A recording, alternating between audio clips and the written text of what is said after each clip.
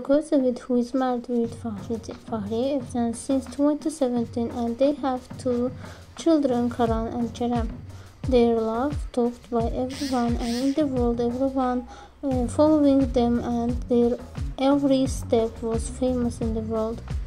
This couple liked by everyone, and from last year FAHRIYE EVCEN'S also came back to the actor's career. At the same time, Burak continues his career in the drama of Kuruluş Osman. This drama is going to show its third season. That's also drama very famous in the world, and have bought by many TV channels in the world. Right now, Burak went to Dubai and have a new project there. Also, he talked that he is missing his family. During this summer, they went to many places as well, but Bodrum, and spent their summer holiday there. But Burak came back because of his work, while FAHRIYE EVCEN'S children stayed there.